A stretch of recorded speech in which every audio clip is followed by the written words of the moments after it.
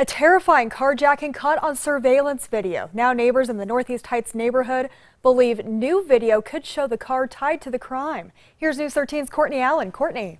Jackie, the Gonzalez family left Southeast Albuquerque several years ago after their home was broken into.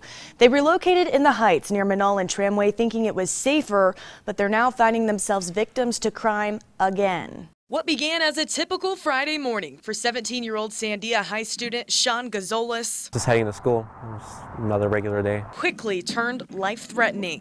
He was going to shoot me because he had the gun right at my chest. Surveillance video shows a masked gunman wearing a bulletproof vest and hockey jersey demanding Sean's car keys. He was standing right here next to this house. He was standing like right about right here, pointing the gun at me. The teen handed the keys over, ran inside, alerting his dad, who then ran after the gunman, but didn't see his face since the car's windows were still covered in frost. When I ran to the car and I grabbed the door handle, and it was locked. He kept going down and he turned. While the scene was terrifying for the family, it's just hard for me to relax now in my own home.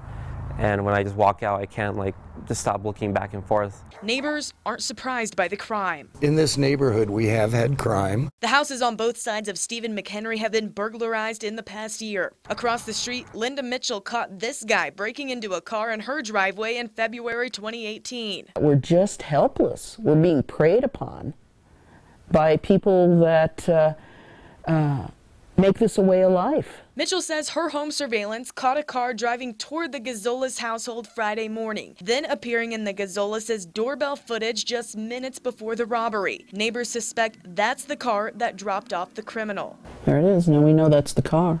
Sean and his dad hope whoever seems to be targeting this neighborhood are caught and held responsible. Just hurting just like kids like me, just trying to be a normal person is a terrible thing to do. Mitchell says she is handing over her video to detectives. APD tells News 13 their robbery unit is investigating and that Sean did the right thing by handing over the keys to avoid getting hurt. Jackie, back to you. Okay, thanks, Courtney. Sean's car that was stolen is a gray 2007 Toyota Camry with license plate NJM 801. Anyone with information is asked to call APD.